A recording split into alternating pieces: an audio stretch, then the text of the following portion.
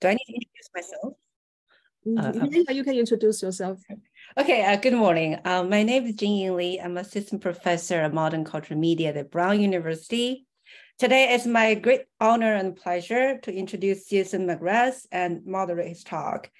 Jason is a distinguished film scholar and thinker who I deeply admire, and a dear friend whose friendship I've cherished for years. His work on Chinese cinema and its history and aesthetics of various modes of realism has been the inspiration of my own work on Chinese animation and digital media. Jason is a professor of modern Chinese cultural study in the Department of Asian and Middle Eastern Study at the University of Minnesota, where he also served on the graduate faculty in moving image, media, and sound studies. His first book, Post-Socialist Modernity, Chinese Cinema, Literature, and the Criticism in the Market Age, examined how the post-1980s marketization trend transformed Chinese culture in the contemporary era. His second book, Chinese Film, Realism and the Convention from the Silent Era to the Digital Age, which just came out from University of Minnesota Press this year. And according to Jason, there's a 40% of which code he will offer for us. The second book traces the history of mainland Chinese fiction film through the various claims for cinematic realism made over a century of cinema in China, describing a historical dialects of realism and convention in which realism defined itself both through and in opposition to conventions of various sorts, whether those indigenous Chinese drama, classical Hollywood cinema, melodrama, socialist realism, neorealism, or contemporary blockbuster cinema. Today, Jason will discuss Zhang Yimou's film Shadow on the notion of national style and analyzing its CGI technique. So please join me in welcoming Professor Jason McGrath. Thank you. Thank you so much. And I likewise am a longtime admirer of both Professor Li and Professor Du's work. And I feel in a speaker series on animation, I feel like I'm the amateur here among two of our leading experts in the field. So I appreciate your feedback today and your forbearance. My talk today, as the title says, is focused on Zhang Yimou's film Shadow from 2018. And I'm particularly looking at his use of CGI and in part as an update of styles of animation that have a long history in China. Sorry,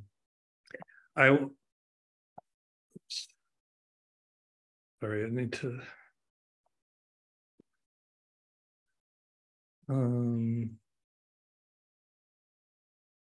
trying to figure out how to advance my PowerPoint.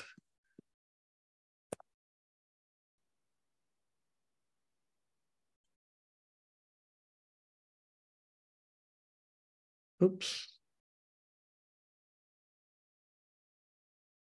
Can you still see the PowerPoint? Oh, you can't? Oh, no. Okay, give me 1 second.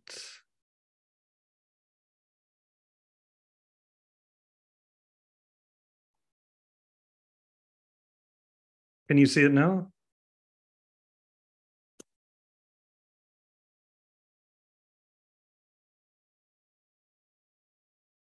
Oh.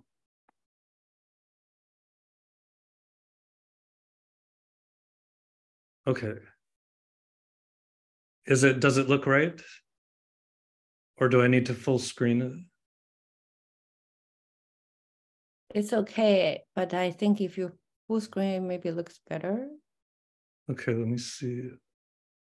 Okay, yeah, now it's working. Does this look right?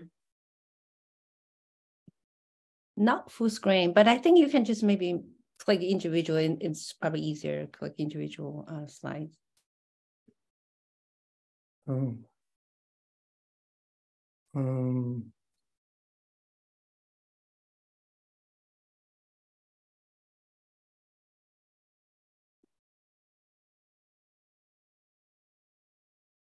It's okay now. Okay. Good, yeah. Okay, great. Sorry. So what I would like to do is analyze the film in terms of a few different things, and I'm just going to go through them, and I welcome feedback or questions or input, especially of people who saw the film on any of these matters. But first, I'm going to talk about this film in terms of the aesthetics of CGI animation and how that can be understood with reference to traditional Chinese ink painting. And I will also talk about the martial arts style represented in the film and its references to Daoist philosophy. And then I want to talk a little bit about one thing I find most curious about this film, which is the themes of gender reversals and androgyny that you can find in the film. And then finally, I'll conclude with a discussion of how this film, in my opinion, forms a sort of dramatized, but also a sort of film theoretical rejection of cinematic realism on the part of Zhang Yimou, and maybe gives us some clues about his aesthetics in general throughout his career. So I'm going to start with a couple of things that inform my reading. And one is, oh no, now once again, okay, there we go. One is to reference my book that was just published, because I'm trying to sort of continue some arguments that are in the book, but the book does not discuss this film at all. So as Professor Li mentioned, the book is Chinese Film, Realism and Convention from the Silent Era to the Digital Age. And here there's a link to the open access edition of this. So anybody can read the full book for free, including with more than 100 extra features, in particular, more than 80 film clips. So any scene that's discussed at any link in the book has a film clip in the open access edition that can be referred to. In any case, in that book, which is really a history from the silent era to the digital age, but the final chapter, chapter 7, is specifically on Chinese cinematic realisms in the digital age. And this is a quote from that chapter. Chen Shihe published an article that celebrated the post-filmic world of digital cinematography. And in that essay, which would soon be canonized by its addition to the 2-volume anthology, Selected Works of 100 Years of Chinese Film Theory, Chen praised computer imagery for providing filmmakers with a new genuine freedom in which cinema no longer rests on a foundation of ontological realism. And he says, digital imagery leads to the collapse of Bazin's ontological theory of the image. As the digital image seizes the primary role in production, in fact, any image at all becomes possible. As a result, verisimilitude is no longer the goal. And instead of photographic ontological realism, post-filmic cinema will be based on what Chen called the virtual realism of the artificial image. So just to briefly review the stakes of this, I think probably most people listening now are already well aware, but just to briefly review, what he means is the sort of the idea in classical realist film theory, people like Andre Bazin and Siegfried Krakauer, that the fundamental nature of the film medium is a realism based on its so-called ontological or indexical relationship to the real world, to external reality, and that the power of cinema is to reflect the real world through the ability of any photographic medium to record the real world directly, because light reflects off the real world and records itself originally on a film strip, and then we see that direct recording. So it's an idea that there is a fundamental connection between the image and reality, and that the image is dependent upon reality and results from reality, and that is the power of cinema. So this is a fundamental basis for theories of cinematic realism, as many of you know. And it's something that arguably for people like Chen Shihe and other Western theorists as well is supposed to have been fundamentally challenged by the switch to digital cinema, and in particular, the possibilities for computer-generated imagery, which, in other words, where the idea that all of cinema now can be, in principle, animated rather than realist. So that's one of my touchstones.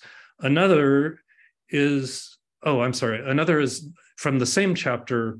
I make the argument that according to Julie Turnuk, films that feature a composited mise-en-scène, whether using CGI or other digital or special effects, even pre-digital special effects, can be divided into two contrasting trends: a photorealist aesthetic on one hand and an obviously animated look on the other.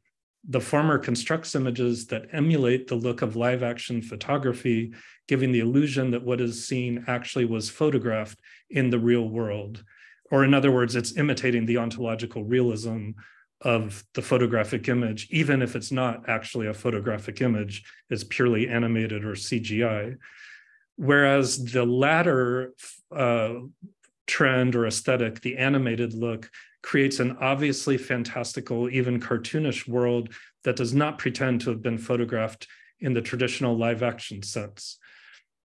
So some CGI blockbusters from China do go for the more photorealist aesthetic. One example I would give would be The Wandering Earth 2, which came out this year, which I believe very, very successfully goes for the same type of photorealist CGI aesthetic that Western science fiction films like, for example, 2001: A Space Odyssey goes for example.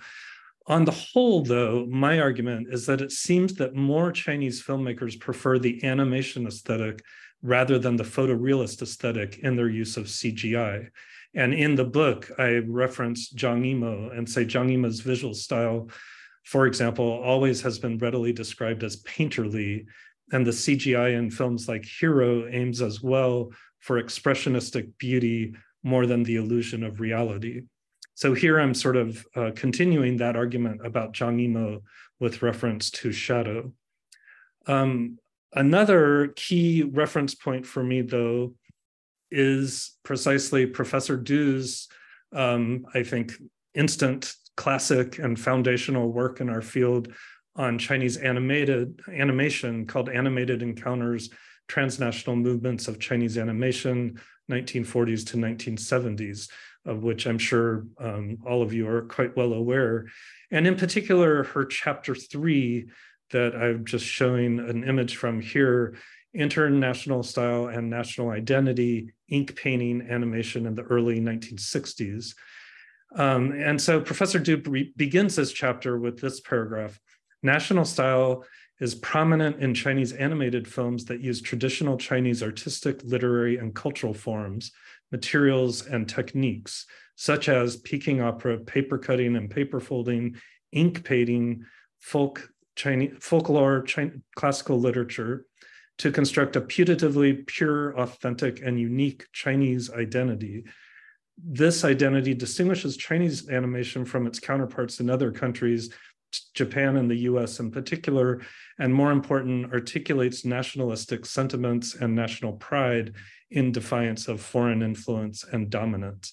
And in this chapter, she looks in particular at ink painting animation as part of this national style form of Chinese animation. And Professor Du looks in particular at these two classic Chinese ink painting animated films from the 1960s, Little Tadpoles Look for Mama and The Herd Boy's Flute. And you can see from these still images how they draw on the ink painting style. And the reason this is important for shadow is that it is very much done, even though it's a film, it's not animated, it's partly live action, it's composited, but it's very much drawing on Chinese ink painting aesthetics. For example, in an essay about the film, Chinese film critic Li Kunlun has written that, quote, as an art form, film is an important carrier that reflects social ideology and national cultural spirit, and praises Zhang Yimou for departing from his previous emphasis on rich colors in his visual style, and instead in shadow drawing on the aesthetic of traditional ink painting with its color palette mostly of black and white and shades of gray, and its technique of leaving blank spaces or liubai. Another Chinese article on the film by Sun Huajian and Li Huanqin similarly explores the ink painting aesthetic in shadow, noting that, quote, compared with colorful Western painting, Chinese ink painting is simplified with black and white bearing the mystery of Chinese yin and yang, which is very relevant for this film, as we will see later. So these references to liubai and yin yang show how the ink painting style is perceived as connecting not just to traditional Chinese art, but even to the Chinese philosophical tradition. We can see this from the very beginning of Shadow with the title frame or the title shot, which I will show you now.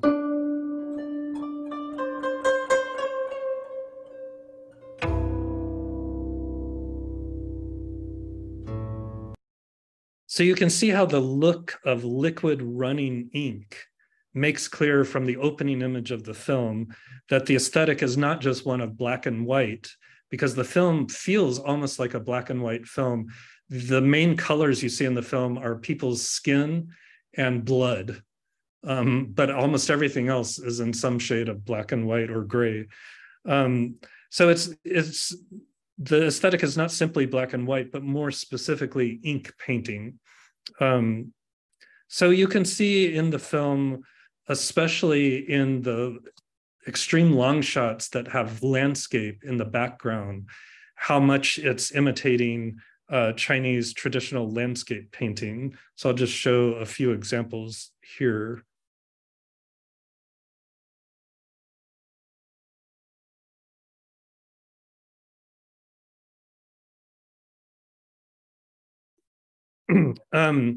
Besides the landscape painting, or what traditionally was called shanshui hua, and then in the 20th century became guohua, became nationalized, sort of considered explicitly as a national form as guohua. Besides those elements of the film, there are also costumes and set designs that very much continue the animated aesthetic, or I'm sorry, the ink painting aesthetic, and a lot of use of calligraphy. As you see here, this is the inside of the palace of Pei Kingdom, which I'll give you a plot summary in a moment. But this is also, these are semi-transparent panels that fill the palace with painting and calligraphy, or the costumes. Like this is what the King of Pei is wearing at the beginning of the film. And I think these also show us that the film does not at all try for historical accuracy. It more uses Chinese tradition as a jumping off point for some very inventive design, set design, costume design, and so on. So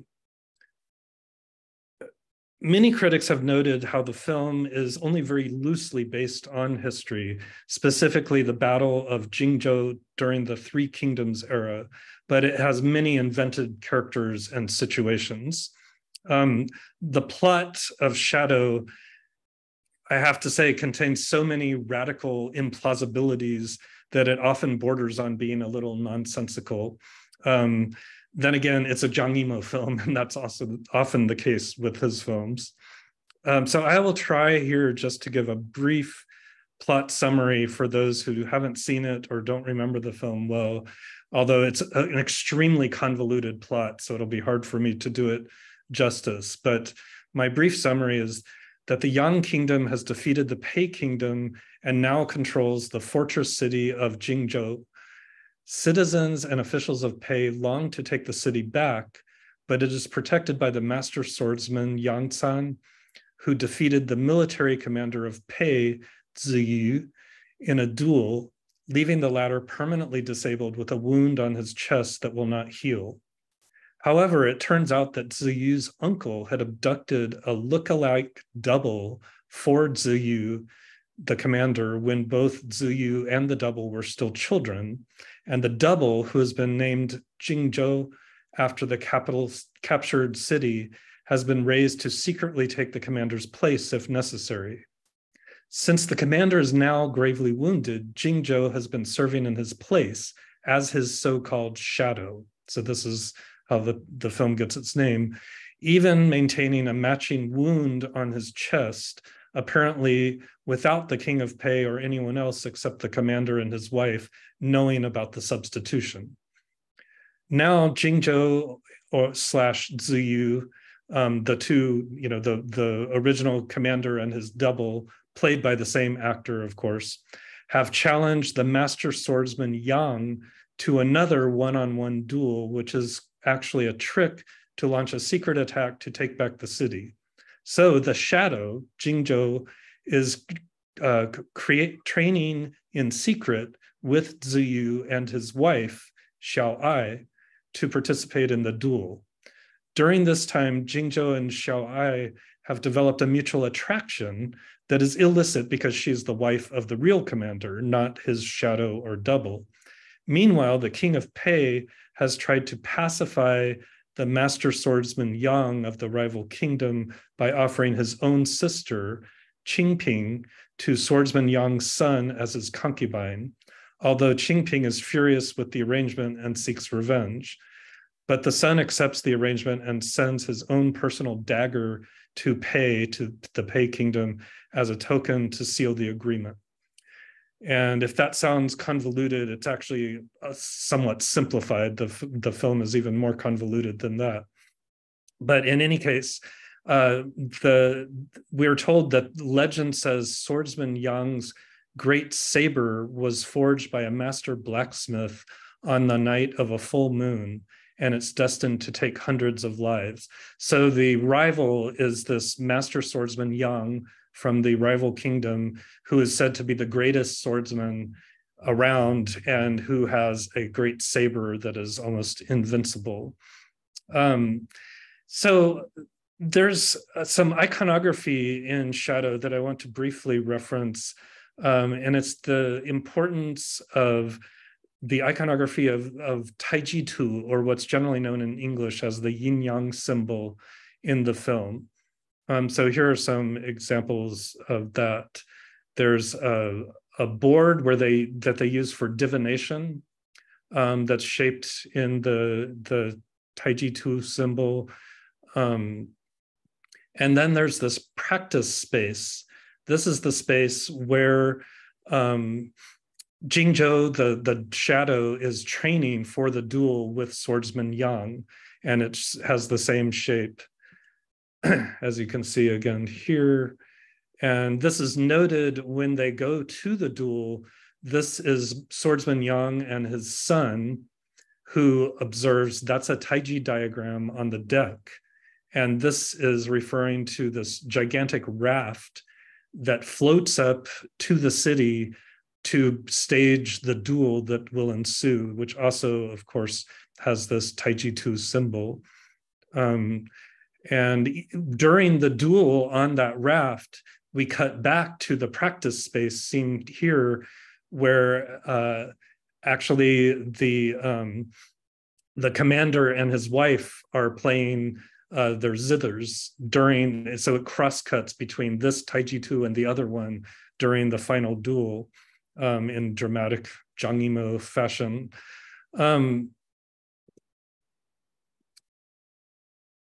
And you can see the duel here. So, so now I'll show you some of the training that they're doing. So what they're doing, again, is trying to train the shadow, Jingzhou, to be able to, if not defeat, then at least draw swordsman Yang into a long enough battle that they can make a sneak attack on the city. So here we'll see the training. So on the left here with the staff is the actual commander, who's now sick. And then on the right is his double, the shadow. And this is the first sequence of their training.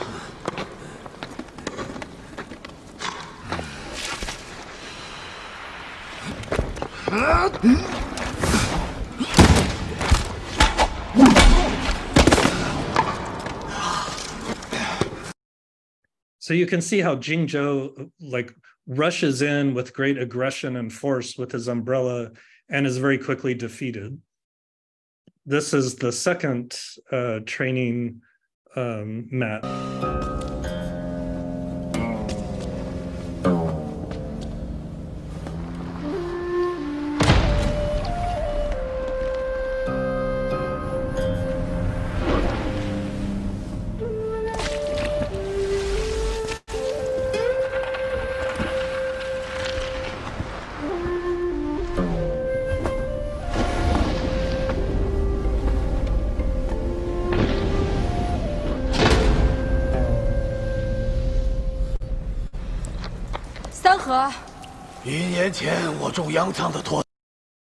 So once again, Jingzhou sort of flails aggressively in with his umbrella and is quickly defeated. So he doesn't seem to have figured out how to attack the commander, or here it's the commander is the stand-in for swordsman Yang. So then there's this key moment in the film where the wife, Xiao Ai, says, "Let me try. I've watched you many times. I think I've figured out a thing or two. Pei umbrellas are soft and flexible. They work best in the rain. They are water weapons. Water is yin. Yang's moves are hard and fierce. He's like fire. Fire is yang. Yin counters yang. Water puts out fire. Therefore, wield it with feminine moves." And now she will demonstrate what she's talking about.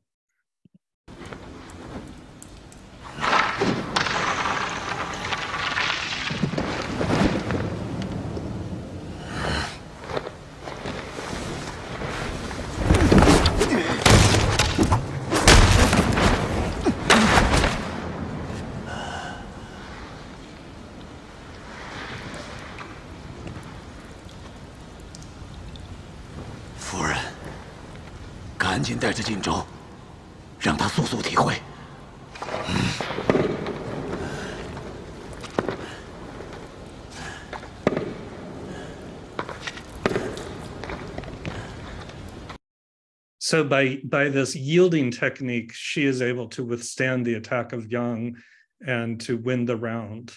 So they quickly, of course, we're never told how she got this training or anything like that. Again, there are many implausibilities in this film. But then she teaches Jingzhou how to do this type of move. So this becomes the first of a series of trainings in this new, like, soft in style of fighting that they're going to try to use to defeat Yang. So here is when she trains Jingzhou by him just holding the umbrella with her and feeling her movement.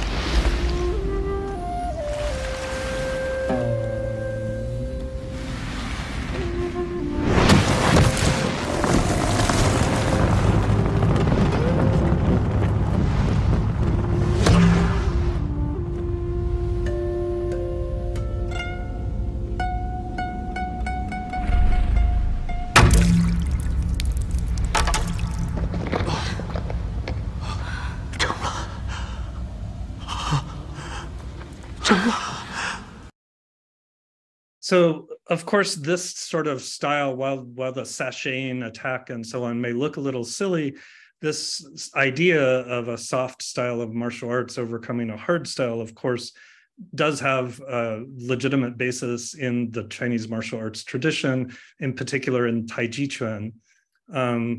So, for example, Xiao Ai says, water is yin, yang's movements are hard and fierce. He's like fire, fire is yang, water puts out fire. The Taiji Chuan treatise, or a commentary on the Taiji Chuan treatise by Chen Weiming, Taiji master, goes as the quote here says, "My opponent is hard, I am soft. This is called yielding. I go along with, my opponent goes against. This is called sticking. If the opponent is hard and I am hard, then the two of us are mutually resistant.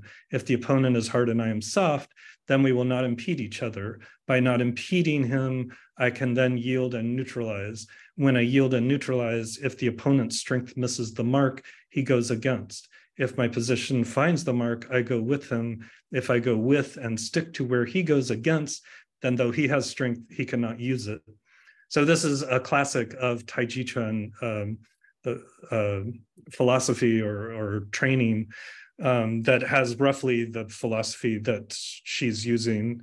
And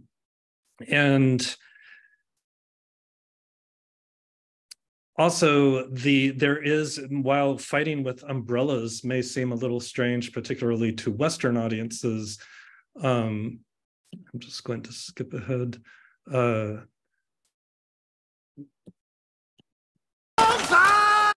There is a precedent for that as well. There is an actual Taiji umbrella form, which is based on the Taiji Chuan sword form, but using umbrellas instead. So you can see through this, this is just a video of people practicing in a park, but you can see that there is a legitimate style using an umbrella and even twirling it in the way you saw in the video.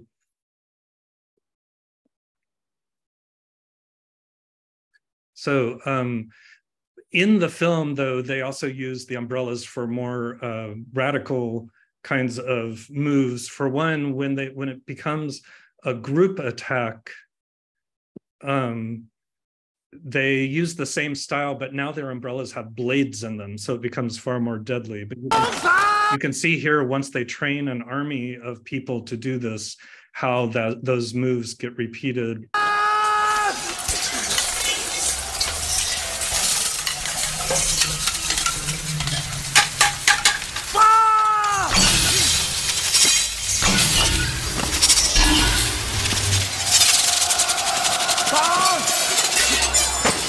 So they also fire off their blades as part of their attack.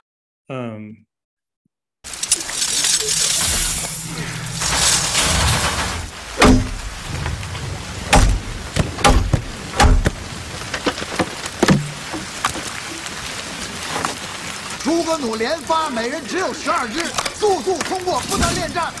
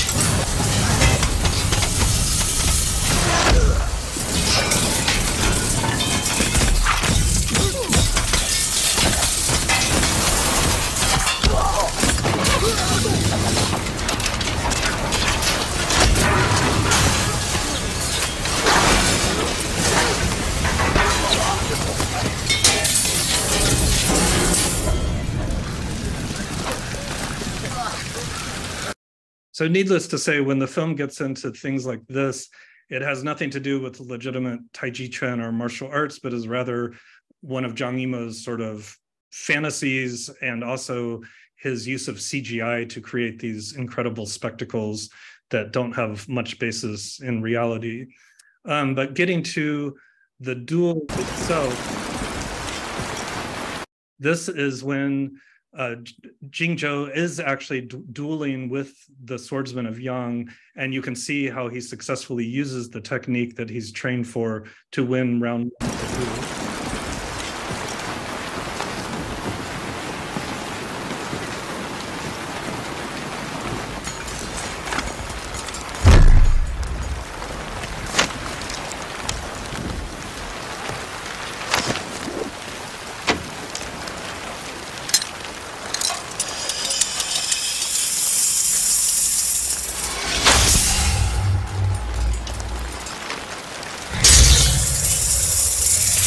这叫配伞，专门为杨将军打造，还请杨将军多多赐教。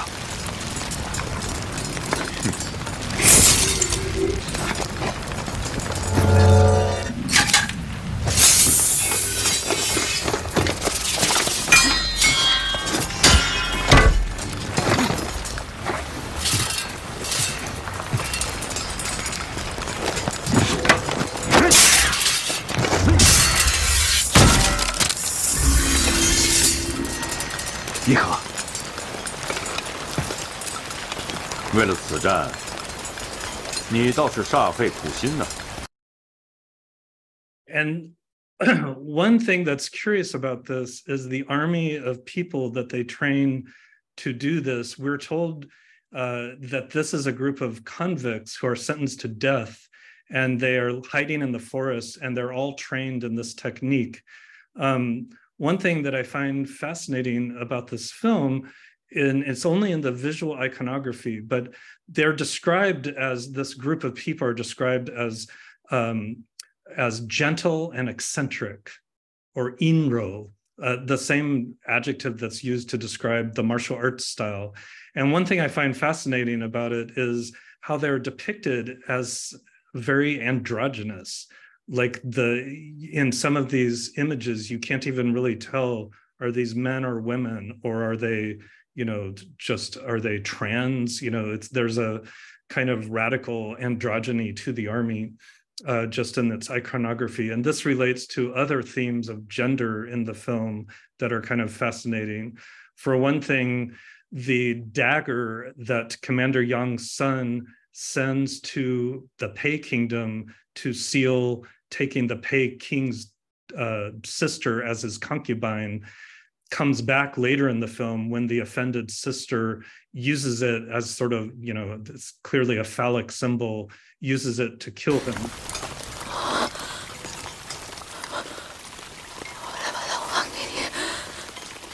什么？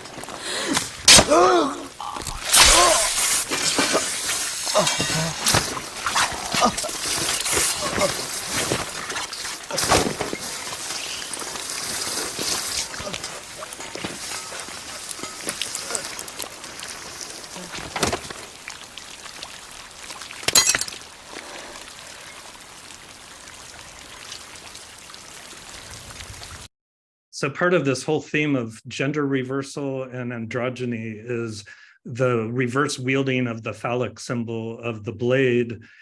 There's even, it's hard not to notice the wound that both Jingzhou and the commander who he's the shadow of have this wound that almost has the look, a genitalia look to it. And again, part of this role reversal or gender reversal. And here we have a climactic moment. And again, I can't get into all the plot details, but the commander has attacked the king of Pei in his attempt to become the king himself. And there are multiple dramatic reversals at the end. But the shadow here is facing off against the commander for whom he is the shadow.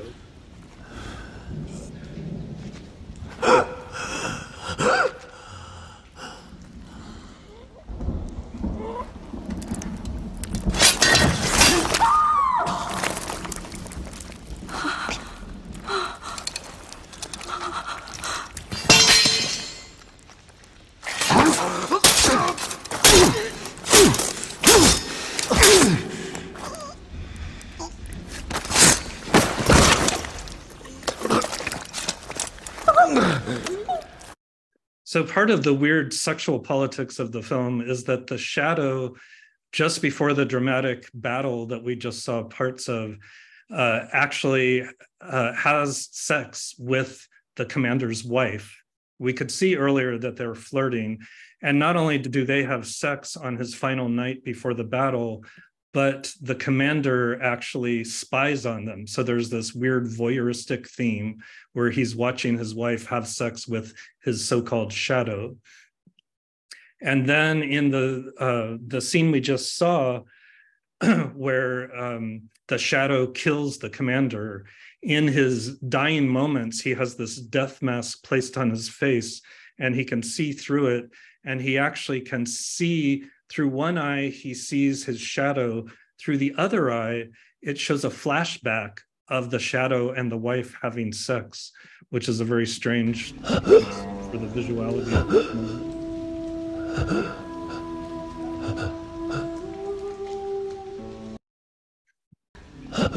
Okay. And so I want to end with this quote from the film. The commander, after stabbing the king of Pei, the commander says, "Did you all expect my head to be in that box?" Because the king thought he had the commander assassinated and that his head was in a box, but it turns out that was that there's no head in the box, and the commander stabs the king. He says, "There's something everyone in Pei knew. Sadly, the king never figured it out. I am the heaven of Pei kingdom. Without the real form, how can there be a shadow?" And then after Jingzhou stabs the commander, he counters, "Commander, without the real form, there is still a shadow. You should have understood this long ago." So I'm going to stop sharing for a moment and just, I want to really draw on that last quote to relate it back to the aesthetics of the film and this question of CGI and whether whether ontological realism is a basis for cinema. And if you think of a shadow is an ultimate indexical sign, right? A shadow only results from the actual presence of the thing casting the shadow. So the shadow is a typical sign that has an ontological relationship to the reality, because the shadow can only exist with the real thing. But in this quote, he's saying, no, the shadow can exist without the real. And I am arguing that this is also what Zhang Yimou is saying in this film, and actually in a lot of his films, about the use of CGI and about a formalistic style that does not embrace realism or the idea of film as an essentially ontologically realist medium, but instead insists that you can create a reality, a virtual reality, without the real, without reference to the real. And that's the foundation of his style. And also maybe a way that he refers back to a more formalist or expressionist Chinese aesthetic rather than a modern realist aesthetic. Okay, I will end there because I think I've already gone over a little over time, but thank you, and I welcome your comments or suggestions. Thank you, Jason, for such a rich talk about the making us to being aware of the connection between a pre-modern quote-unquote tradition of the Shu, the martial art, the Daoist virtual in relation to the postmodern, post-cinematic virtual in the CGI. We now open to question. You can put your question in the chat or raise your hand. Before that, if I may, I want to maybe read some comments and questions that's very much inspired by this amazing talk. As I mentioned here, I do see you are trying to make this effort to connecting between China's pre-modern quote-unquote tradition of the Daoist Shu with the postmodern, post-cinematic CGI. But what I did see also kind of the omission or the tension with the cinematic realism at the signature of the modernity.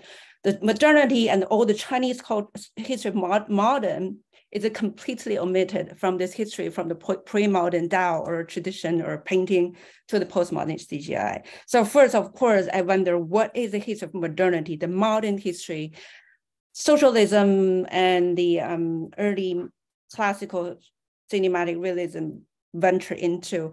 And particularly, I think there is a tension between the claim of quote unquote, the disappearance of the purity or the authenticity of the realism in the post-cinematic age, that is cinematic realism or classical realism is gone.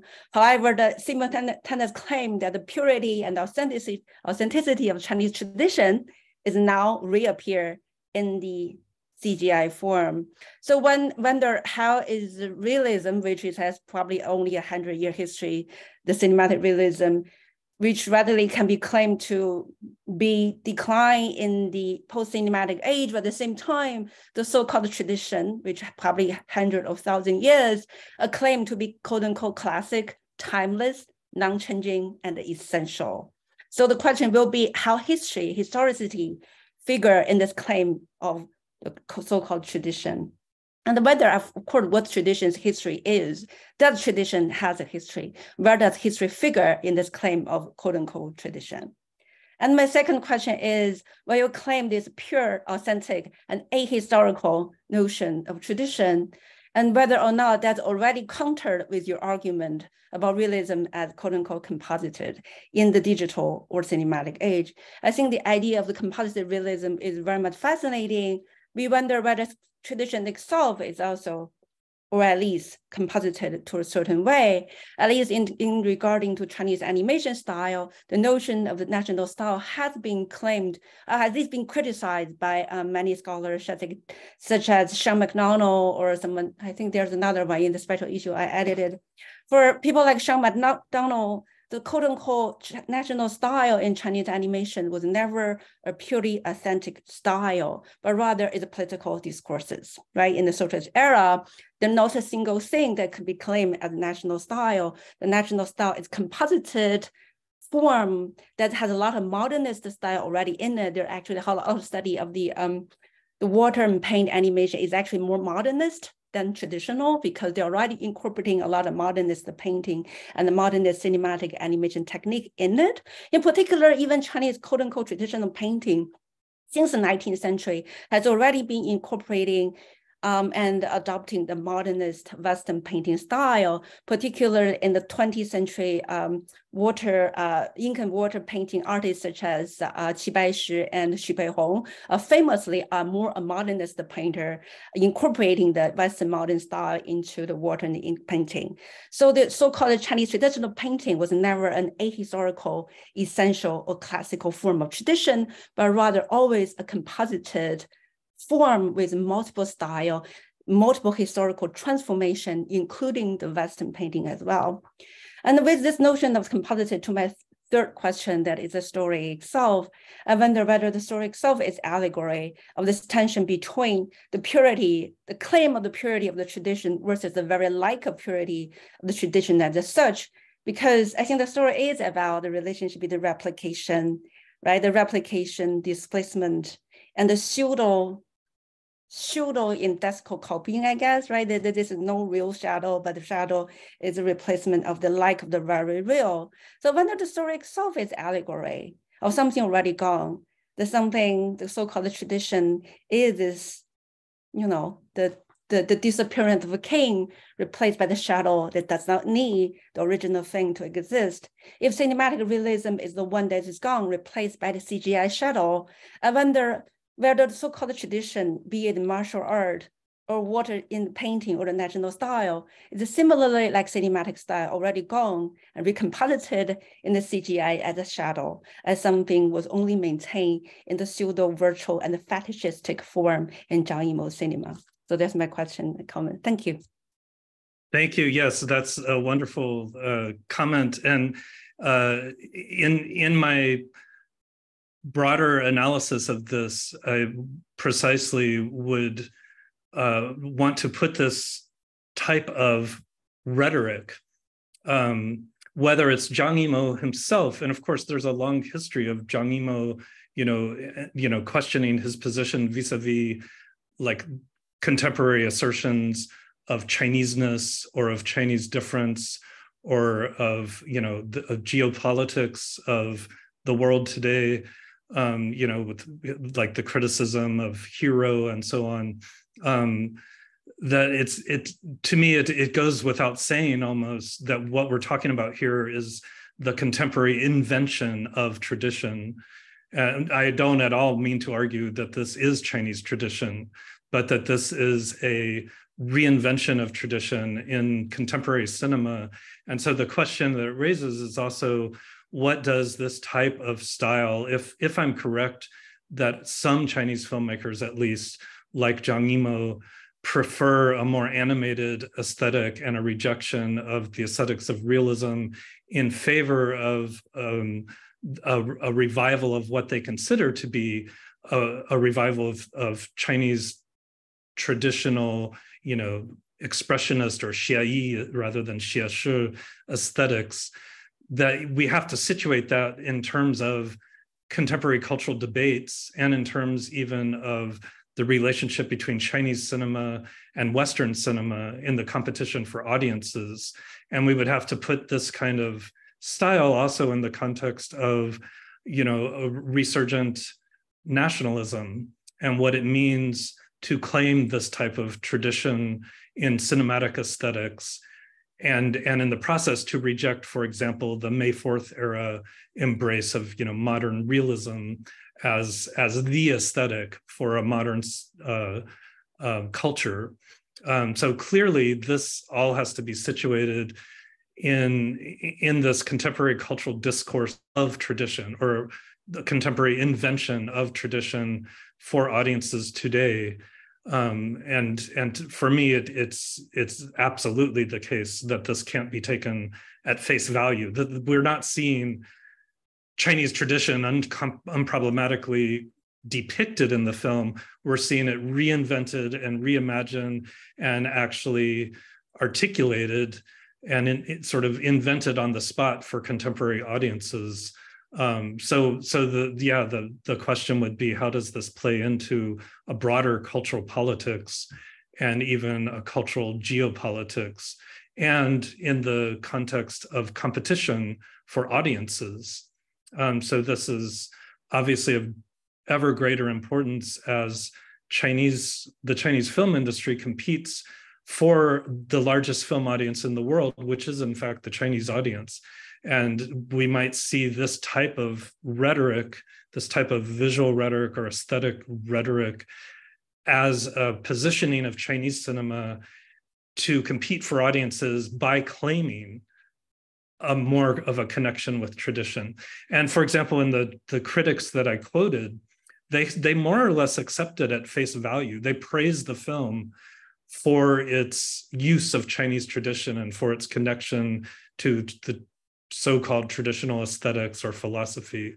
So I think in that sense, the film is successful if it elicits this type of response in Chinese critics and Chinese audiences, and maybe then can outcompete something, you know, a film from Hollywood, or even a film like The Great Wall, you know, which was a failed attempt to compete for global audiences.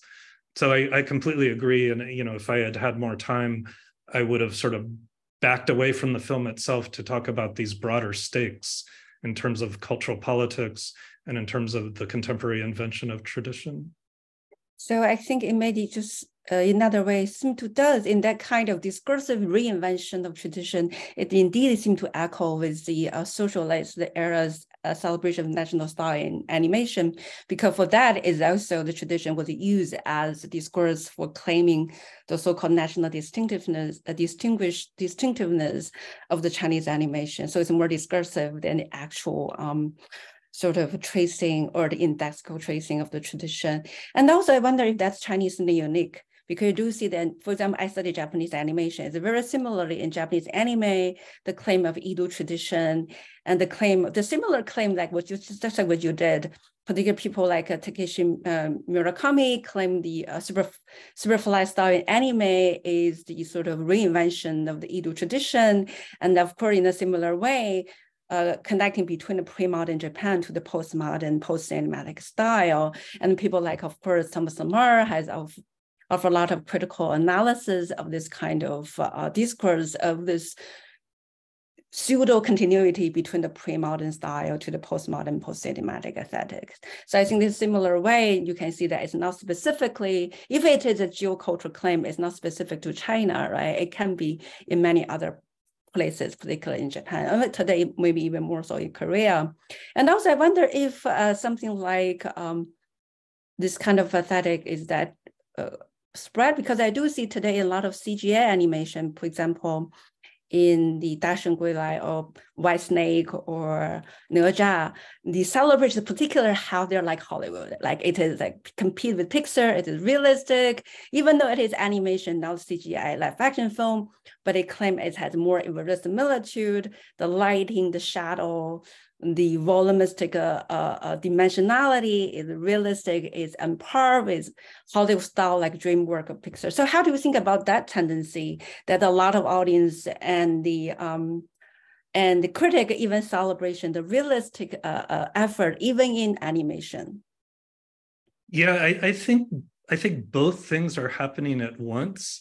There's a competition to do even like Hollywood style animation or CGI as well or better than Hollywood. And the Wandering Earth 2 is a great example of that. There's nothing about the CGI in that film that feels, like it's asserting some connection to some idea of Chinese tradition, but it is as impressive as any science fiction film coming out of Hollywood today in terms of its realist CGI aesthetic. So I do think both are happening at once. There's the sort of effort to create animated and CGI products that are just as good as anything from Hollywood or elsewhere at doing that kind of aesthetic. And there's the approach like this of asserting the Chinese style. And I think your point about the 1960s films is a great one. And my thinking, and I would, of course, Professor Du could say whether this is an oversimplification, but arguably the idea of a national style in the late 50s and early 60s is quite related to the Sino-Soviet split and to the need to distinguish Chinese cultural products as not just an imitation of Soviet socialist realism, but as having a distinctive Chinese, characteristic. And maybe this is sort of a revival of the same sort of cultural strategy of reinventing tradition within cinema in order to distinguish Chinese cultural products in the Chinese market and also sort of in the global, if not market, then at least the global gaze. Yeah, definitely. Daisy or anyone else, question or comments? Is there any questions from the audience? If no questions from the audience, may I ask a question? Of course. Hi, Jason, thank you so much for your wonderful talk. I really enjoyed your presentation. So in the beginning of your talk, you mentioned two kinds of aesthetics, right? So the one is animation aesthetic, and the second one is a photorealist aesthetic. And you try to argue that the Chinese CGI is more oriented towards the animation aesthetic. I was wondering if you could, unpack your argument a little bit further, maybe just giving us a couple of examples, for example, like the American, CGI, and how the American CGI films try to reinforce the photorealistic aesthetics. I don't know much about, the American film industry, the CGI films, but if you could give us a kind of several examples to show why Chinese CGI has the tendency towards the animation aesthetic. And maybe you can move beyond Zhang Yimou and especially martial arts films. Do you see the prominence of animation aesthetic in other Chinese CGI films? Yeah, that's my question. Thank you so much. Yeah, and my answer, I should begin by saying these are always going to be overgeneralizations that we could find many counterexamples. Mm-hmm. So my thinking is always film artists always have access to global influences and always can make use of the tools that they have in inventive ways and can imitate what they see from anywhere. So I always reject any idea that, for example, even the earliest Chinese filmmakers, that they were in any way hampered by so-called, traditional Chinese aesthetics, that made it difficult for them to embrace the technology of cinema, because I think once they're trained in making films, the whole world of possibilities is open to them, and they have the technical skills to do what they want. So there are always going to be exceptions. But the argument I make, the other examples I give about that this could be a tendency in Chinese filmmakers, the other examples I give are Stephen Chow, who often uses a very sort of cartoonish animated aesthetic. And then I also talk about the not Wandering Earth 2, but the first Wandering Earth. And I compare it to the American film Interstellar. So these are both science fiction films. They were made within a few years of each other. They have even similar plots in some ways about the Earth dying and needing to go find a way for humanity to survive outside the solar system. They both have themes of like father relationships with children. So they have a lot of similarities. But for example, in Wandering Earth 1, it makes radical use of the virtual camera. The camera is always going through positions that a real camera could never have, going through walls.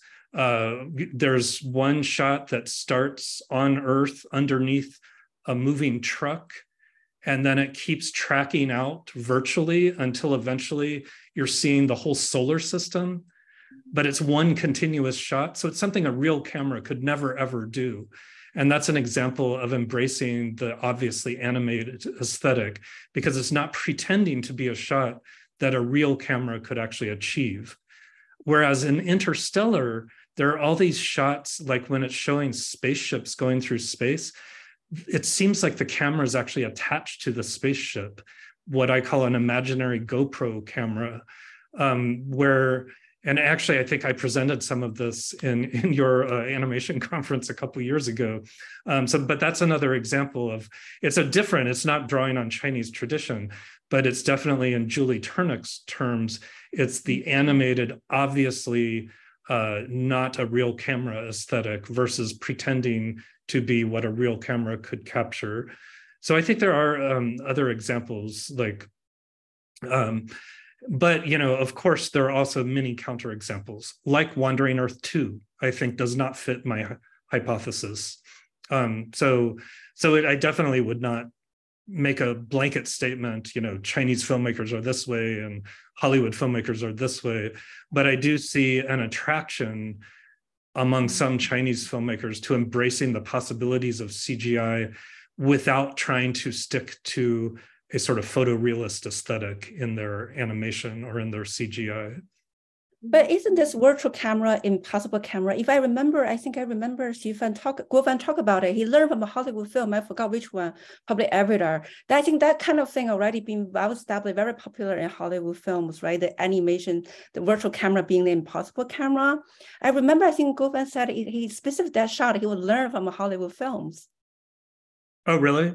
Yes. This is specific, but I think he's very proud of it. It's like something like he learned a trick from somewhere. Yeah, and I certainly don't see that film as evoking some Chinese aesthetic, but I do see it as, whether in Hollywood or in China, the filmmakers essentially have a choice of going with the graphical possibilities of the image to create cool images, good graphics, or going for a sort of photorealist look that seems to be captured from a camera. So certainly, they're both possibilities. Then how do you think about even Lev Manovich already said almost all CGI film and animation? He certainly doesn't tell the difference between photorealistic and non-photorealistic. He basically just say all digital cinema, the animation, which I think the argument was made quite earlier and even more radical than Chen Xihe, right? Yeah, no, I think Lev Manovich and Chen Shihe are basically making similar claims. And actually, I reject both of them as any sort of absolute claim, because I think digital cinema, I don't believe that digital cinema as a medium is intrinsically anti-realist. And I don't agree that digital cinema in general departs from realism and is necessarily going toward painting or an animated aesthetic. I just think it's one possibility for digital cinema. But certainly that claim for a fundamental break in the medium, in the aesthetics of the medium or the ontology of the medium, is made by Western theorists like Lev Manovich and by Chinese critics like Chen Shihe. And I think both of them overstate the case if they're trying to say something about cinema in general, rather than maybe about a specific film or a specific technique. Any other question from the audience?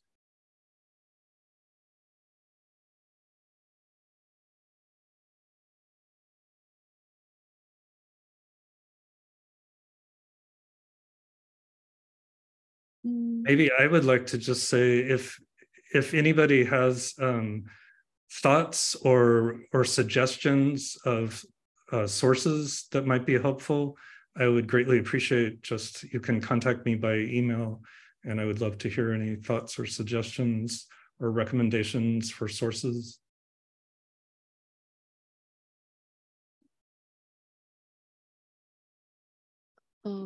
I don't think Zoom will have any questions. Many people just come and listen, just stay passive. Maybe it's almost time. Maybe Jinying, you can wrap up. I'll wrap up. Okay. Thank you for the talk. Yes, I think I think probably it is more beneficial to read the whole book, and I recommend everybody got the link. I mean, Jason, maybe you can put a link in the free book link in the chat, so that we can actually give opportunity for people to read, because a lot of the argument you seem to make already being in that book. And also thank you so much for providing this wonderful analysis of Zhang Yimou's film, and to make us thinking about the aesthetic differences between the Chinese CGI films with American one. There are differences that you said cannot really be generalized, and the different are probably more contingent and more discursively constructed rather than real one. So I think it is very much inspiration for us thinking about the historical legacy, continued historical legacy in Chinese cinema's effort to create this discursive distinguishedness by referring to and going back to this quote-unquote shadow of the tradition, shadow as Zhang Yimou imagined can be replicated without the original. So, so thank you so much. That's my sort of wrapping up, and thank you everyone for coming to the talk. And thank Daisy for inviting Jason and me to have this conversation. And it's very much a pleasure to participating in this event. Thank you, and thanks to all. And I was about to paste the link in the chat, but the chat is disabled. Oh, that's probably the reason nobody can put the question there. Oh, the chat is disabled? Let me At least when I go to it, I'm not able to. Oh yeah, it is. I cannot put it in there either. Yeah, it's fine. Maybe later, Jason, I can just maybe publish a book review of your book, because your book is related, to animation, the CGI part. Yeah, I also want to mention that actually Jinying produced a wonderful book chapter about Stephen Chou's martial arts films and animation. I see, so that's why I put you guys together. Oh yes. Yeah. I think the interesting part is thinking about Chinese film, mostly animated. The film shows primarily martial art film. And kind of that's in my argument. Martial art film does have historically aesthetic connection with animation. Yeah. So that's how I say your arguments, can be linked together. Yeah. Thank you so much for mentioning that, and also thank you so much for highlighting the genre of martial art in the film that Jason actually sort of analyzed as an example of the animation tendency in the CGI film. Yes, I think martial art probably is play a very important role in this animation tendency in the CGI film. Yeah, I read your works together. Jason's book about realism, CGI, and Jinying's chapter about Stephen Chou's martial arts films. Mm-hmm. Thank you. Okay. Thank you again, Professor Li Jinying and Professor Jason McGrath. So hope we can continue the conversations, after the talk. Okay. Stay in touch. All right. And thank you for inviting us. Yeah, thank you, Jinying and Jason. Talk to you later. Okay, thanks. Bye-bye. Bye-bye.